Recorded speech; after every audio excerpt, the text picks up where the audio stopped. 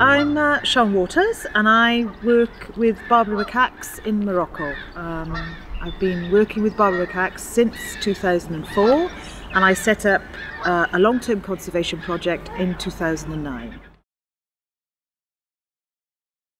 Berberi macaques are endangered for a number of reasons, destruction of their habitat for example, but also because of the illegal trade in infant macaques as pets that has decimated a number of quite numerous populations in the Middle and High Atlas Mountains in Morocco. I'm very interested in people-primate relations, and Morocco is quite close by, quite close to Europe, and nobody seemed to be working with the Berberi macaques in the Rift Mountains in Morocco, so I thought it might be a good idea to go and have a look and see what was happening. Okay, I'm the director of BMAC and I employ a small team of Moroccans who work as macaque monitors, looking after the macaques in the forest, making sure they're not too bothered by people and dogs, which is a problem for them. And we also do an awful lot of education and awareness of Moroccan people because they have a very low awareness of wildlife conservation and welfare. We do lots of other things as well. We work very closely with communities because we believe that there's communities who should be, who should be included in any conservation activity. We use the donations from Helsinki Zoo that I know you all work very hard to raise. We use them to help us monitor the macaques, to send out our guys into the field to make sure nobody's bothering the macaques.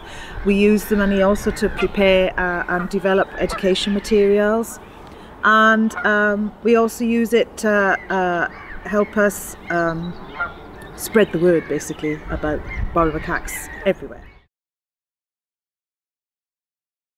I think it's important to understand that the Moroccans don't necessarily see the Berberi macaques the way that Western culture does, that Europeans do. So for them, they're very much revenue generators. They have a use rather than just valued intrinsically.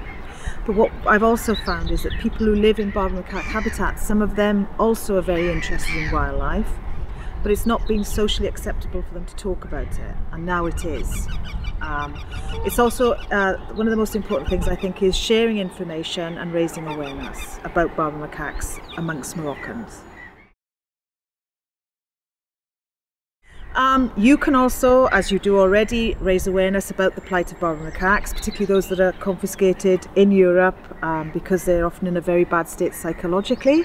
It's a good way to make sure that people understand that primates really don't make good pets, whatever the species, and also by helping us by raising funding for us to continue our work on the ground in Morocco. I'd like to take this opportunity to say to everyone at Helsinki Zoo and to all to the public who donate to conservation projects and to our work in particular, thank you very much. Without your support we wouldn't be able to do what we do, so thanks.